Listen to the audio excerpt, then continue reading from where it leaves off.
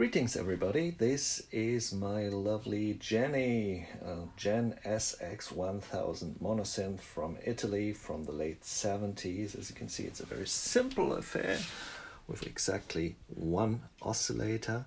Sounds like that. You can see very basic sawtooth here.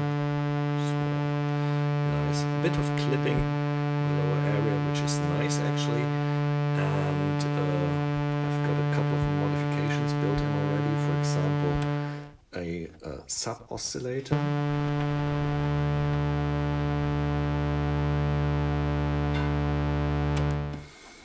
But what I want to show you now is actually this. This is a patch point.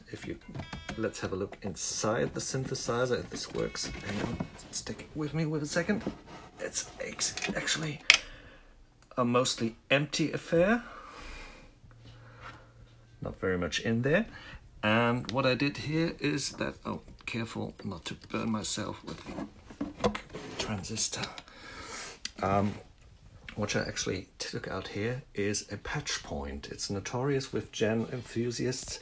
It's in between the oscillator and the filter section, and the capacitor in there by default is actually too small, so it takes away all the bass frequencies. And so one of the first things you would like to do is to replace it by a larger capacitor.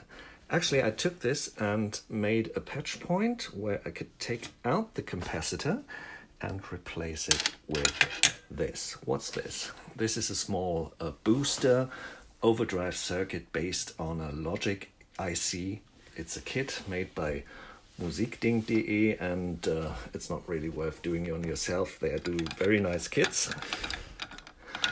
And if I insert it, the connector is a bit dodgy in here, so stay with me for a second.